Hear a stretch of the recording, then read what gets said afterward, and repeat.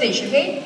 If you look up there, you'll see this fish with whitish coloration underneath the mouth. You see that? One up there. See this one? Right over here. Well, this is actually the national fish for Cambodia. It is called the giant Siamese carp. Well, this fish is known to be the mother of all carps, and that is because it can grow up to 3 meters and weighing up to 300 kilograms. If you're wondering how big that is, if you look up to your left, that will be the actual size of it.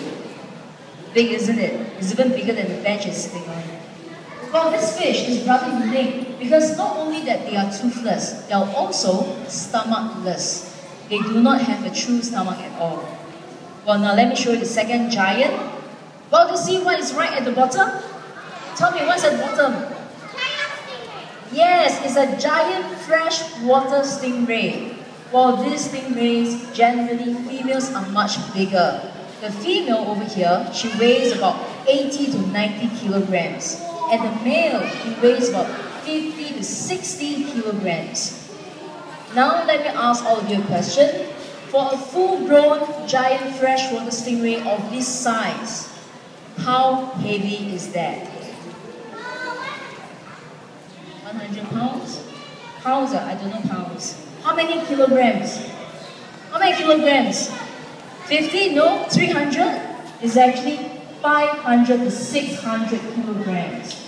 Well, not much is known about this stingray, and that's because they are only discovered in the 90s. But one thing you do know is that they are highly dangerous. You know why? You know what is their favorite pastime? They like to go onto the surface of the river and capsize fishing boats. And on the beak-like tail, there are spines that are at least 38 centimeters that can pierce through your flesh and through your bones, killing you. So that is why they are highly dangerous. Well, now let me show you the third giant. Oh, you see this fish over here? This one. Well, these are called the iridescent shark. It's an iridescent shark. So tell me, are they a shark? No, that's right. If you look at them carefully, they have very tiny whiskers, and these are catfish actually. But if you notice how they swim like a shark, isn't it? And the head is flattened like a shark. And if you look at the dorsal fin, the fin on top, it is very high and is triangular in shape. So that is why they look like a shark, isn't it? So that is why we call them the shark catfish. Well, in the shark catfish family, there are 30 over members. And over here, we have got 3 of them. And the first one is the iridescent shark. And the second member will be a high fin catfish. Well, let me find you the high fin catfish. You see this fish with very long rays. Ah, right there. You see that fish over there? Yeah, you see this one up there, swimming? You look at the fins, it has got an extended ray at the end, like a filament. You see that? Well, that is called the high fin catfish, or also known as the giant pangasius. Well, if you notice how they eat, which is where we're going to feed them right now. Foyun! Feed them now, Foyun! Okay. Watch how they consume the food.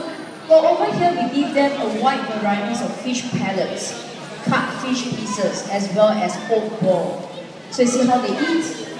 Look at how big the mouth is. You see that? It's sucking the food.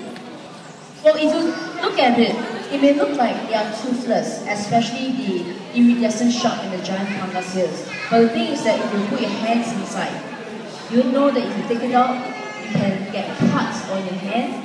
And that's because they have got teeth that are like sandpaper, which are called the boomerang and the palatine teeth. Well, the next member of the shark catfish, well, this fish is a very famous catfish. It's in the Guinness Book of World Records to be the world's largest freshwater fish. And if you look up there, you see those black colored big fish up there? The black colored fish up there? Well, those are called the giant Mekong catfish. They are known as the largest is because they can grow up to 3 meters and weighing up to 350 kilograms in only 6 years. So chances are 5 years down the road, you come back to River Safari, you'll find them that size. If you look up to your right, you see that replica over there? That is a full-grown size of the giant Mekong catfish. We hope so. Well, now let me show you the last giant in this exhibit. Well, ladies and gentlemen, for those of you who are in front of the panel, do you want to step back, please? Step back. Okay, step back. Well, ladies and gentlemen, just focus your attention to the cave. You see two catfish over there? You see two catfish there? They do not belong to the shark catfish. They are a typical catfish with very long whiskers and a flattened body like an eel. You see that? Near the stingray up there. Well, those catfish, they are called the walago, or also known as the helicopter catfish. The reason why they call the helicopter catfish is because if you look at them, they can stay in one spot for the longest time. Well, this particular catfish, they are highly territorial. That is why they are guarding the cave. They are not allowing any other fish to go into the cave. Well, besides being highly territorial, they are also highly aggressive and purely carnivorous. Do you know that the Mekong people fear these catfish? And the reason why is because they are known to feed on small ducks, dogs, and even small children. And it is also believed that once they have tasted the human flesh, they will never settle for another type of meat. So do you believe me? Do you believe me? No? Want to try? I got an instant volunteer. Thank you. Come, I bring you down. Well, the reason why, for me, I believe it, and the reason why I believe it is because in the Mekong River, dead bodies are being disposed inside the water, isn't it? And because they are purely carnivorous, they recognize these bodies as meat, isn't it? Rather than a human flesh. So that is why, in some way, we need to thank them because they are helping us to clean up the river system. Well, take a look at them. They are very grumpy looking. And do you know that they can grow up to 2.4 meters? That is why they are considered as another giant in the Mekong River. But we'll come to the end of the Mekong feeding trail over here. The next program, well, if you look at the weather right now, the next program is actually outdoor, and that will be weather permitting. So if you head down this way, you'll come up to the giant panda forest, where we meet our two very cute pandas, Hai and Jia. And after that, when you exit out of the giant panda forest, we will be there for an animal encounter at 3:35. At 3:35, we'll be having an animal encounter outside the giant panda forest. If it is raining very heavily, we are unable to do this program at all. Okay, so it's better permitting. I'll see you at 3:35. Just keep your fingers crossed. Okay, see you later. Thank you.